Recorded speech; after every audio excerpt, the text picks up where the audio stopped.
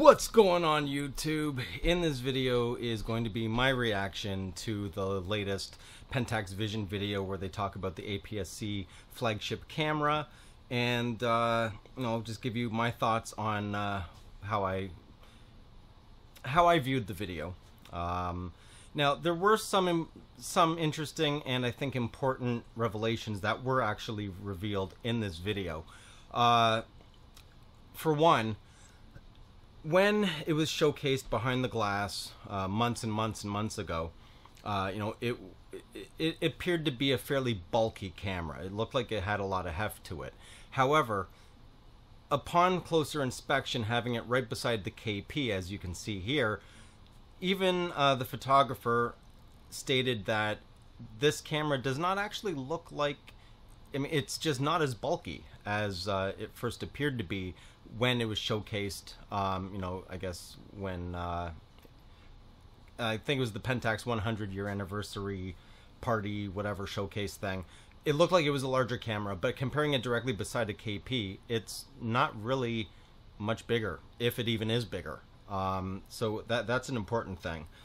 The other thing, too, is, they stated that the depth between the lens mount and the LCD panel, this model is actually slimmer than the KP, which, that's getting into pseudo mirrorless realm here, because if they can shorten that flange distance from the back of the camera, you know what I mean? Like, I don't know, like they're really pushing the envelope here for DSLRs.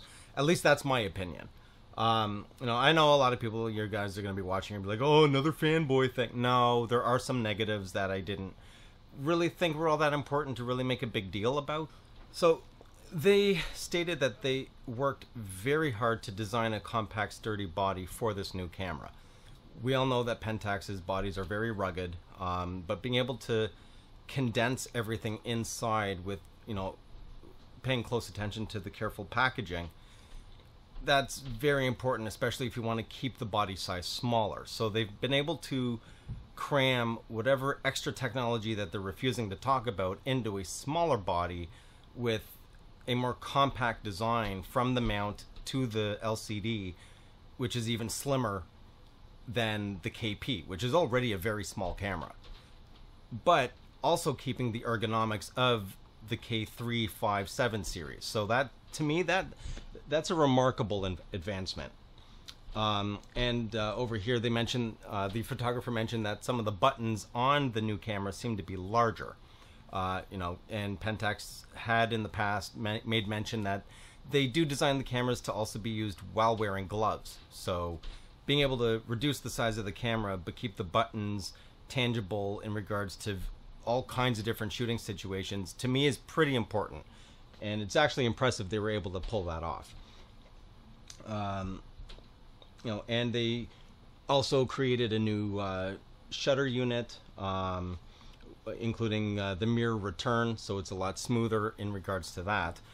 And they used the same shutter button mechanism. I think they called it leaf button from the 645 and the K1. So the action on that button will be a lot smoother, which is important to minimize camera shake because you don't have to jab down, a very, very smooth movement. Now, a lot of people are like, oh, wow, they're going to, silver camera, whoop-de-doo, silver lenses, whoop-de-doo. But,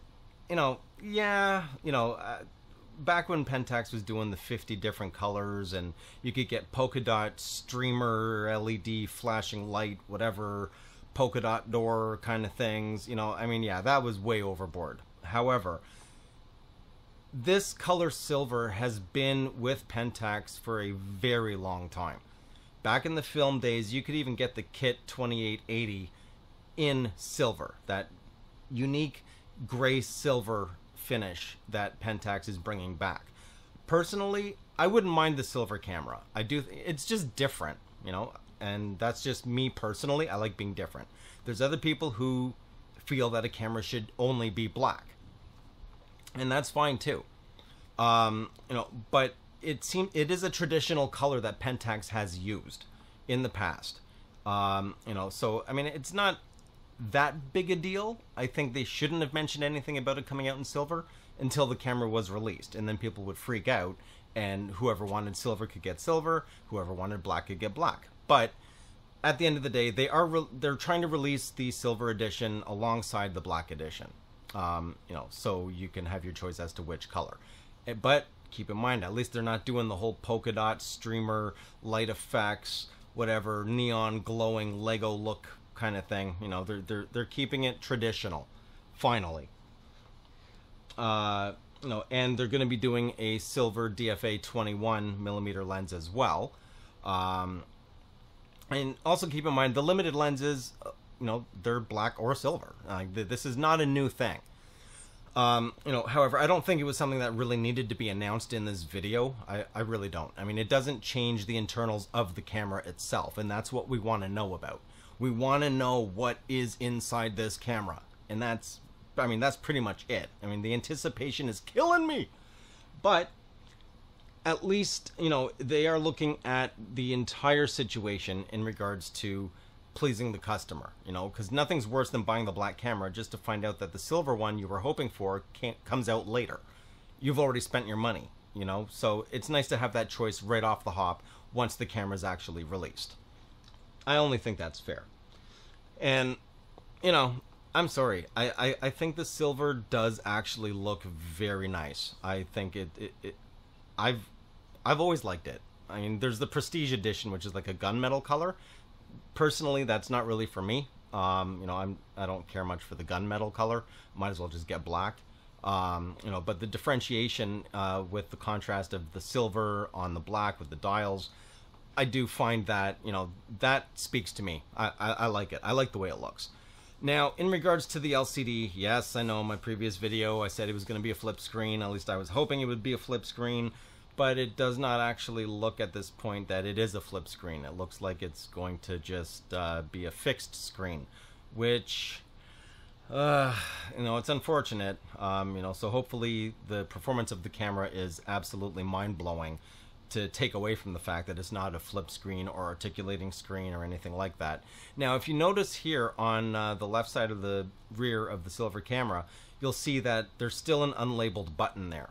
However, on the black camera, it has a lock button there. So it looks like they're still ironing out a few things here, because these two different cameras have different button positions and different labeling for certain things. So, we'll have to see later on down the road. And here they're just talking about the launching the silver version alongside the black version, and and there are some exterior designs that they still need to be refined, which I'm pretty sure is going to be button placement and what those buttons are actually going to do. Other than that, they're also going to be releasing a silver K1 Mark II, which is great, I guess. It's no different than what they did with the K1. But again, this is the old way of them looking at it. They wait until later on to release the silver one. I think they really should have done it all at the same time.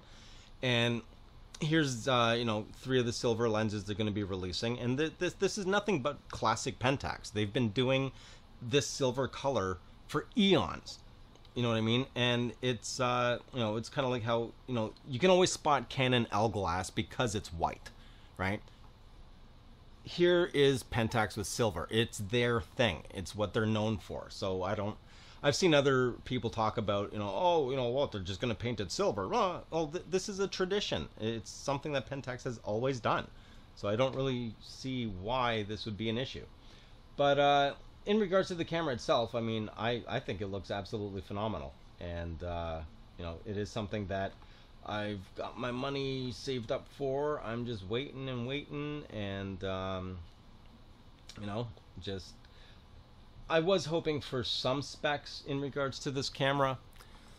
I really was. I was hoping that they would mention something about the autofocus. I was hoping that, instead of just saying that it's faster, I was hoping that they would at least say what the megapixel count was, something, anything. They mentioned, I don't know if it's the translation, but they mentioned the technology in the optical viewfinder. They didn't say design, they didn't say refinement or anything. They specifically said technology. So it's still up in the air whether this is going to become a hybrid viewfinder or not. You know, but we'll just have to wait and see. But overall, I mean, this does look like an absolutely killer camera. The design of it, the length of time that they've been working on it. I mean, they said they've been working on this Pentaprism since before 2017, specifically for the new, you know, the new cameras. And seeing as it looks like Pentax has finally found the direction they're going to go into, they're going to sink their teeth in and they're going to go flat out.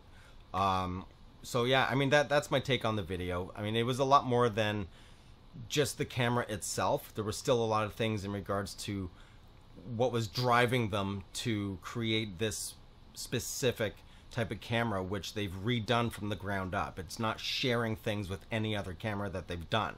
So it does really look like Pentax is taking this very seriously, and they know that this camera has to be done with perfection. They don't have a choice. It's got to be right. If it's not right, then, you know, I mean, it could very well be the demise of Pentax in 5 years.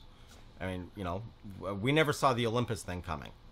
However, at the same time, we never really saw the KP coming either. It was, you know, there was, I think it was the K70, and then all of a sudden, bam, there's the KP. We're like, what? Pixel shift resolution and super ultra compact body, 3 control dial. What on earth is going on? Yeah, they kept that one hush hush too.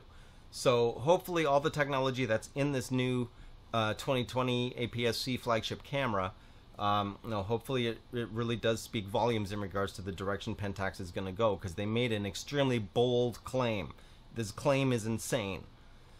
That this APS-C camera is going to basically shatter the whole perception that APS-C cannot go toe-to-toe with full frame in regards to image quality.